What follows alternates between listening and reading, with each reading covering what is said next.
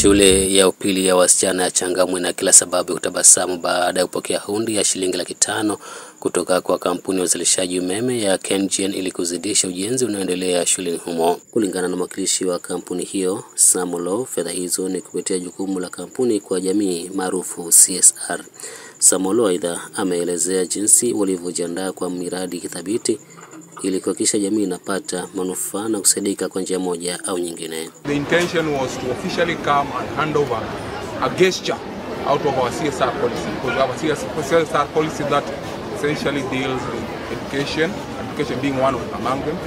Ours was just to give this gesture after a request from the office of the all that was we have. Although we have much, we have a good foothold in Changamwe area because of the facility that we have next to Changamwe. Hata hivyo, mbunge wa eneo hilo Omar Mwinyi ameshukuru kampuni hiyo kwa kusaidia ujenzi wa taasisi hiyo muhimu katika eneo bunge lake. Wakati huo Mwinyi amewataka wanafunzi kutia bidii masomoni, huku akiwashauri wazazi wazidishe mkazo kwa wanafunzi wao ili wawajibike shule. Mwinyi pia amewasihi washikadau mbalimbali kujitokeza ili kutia shime katika masuala ya elimu. We are very thankful to KenGen having responded very fast in making sure our request was met.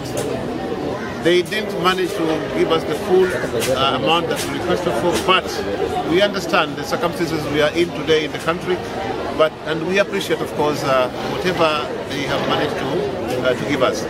We are very hopeful that they would be able to assist in some time to come.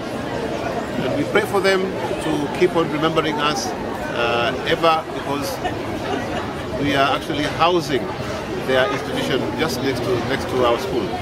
So this is a kind gesture we really appreciate.